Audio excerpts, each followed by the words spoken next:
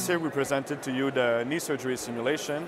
Now we've added to another module to our product that is called the Sim-Ortho for spinal surgery. So we teach different procedures in orthopedic surgery for the spine. We do decompression, spinal fusions, as well as laminectomies. We are still working with haptics, so you feel in your hand what you see on the screen when you're working on the spine module. Here we have the navigation screen. Here you see a C5, C7 spinal fusion.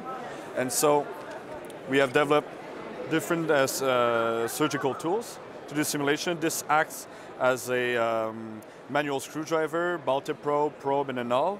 And we also have the kerrison, the rongeur that we can do with this tool right here. So if I do a rapid demo, we just switch our tool right here, add in the screwdriver.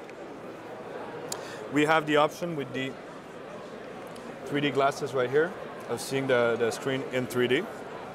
So my first step right here will be to mark my point of entry with my awl right here. Then I will move along with my probe right here. I will re-go inside my point of entry, and I'm going to do my mark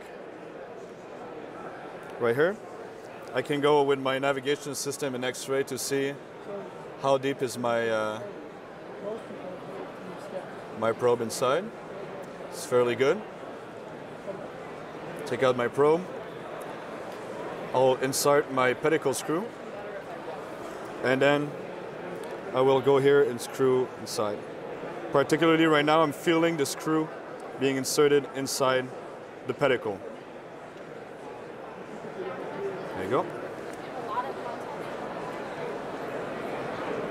And afterwards, I get my grade up here on my performance.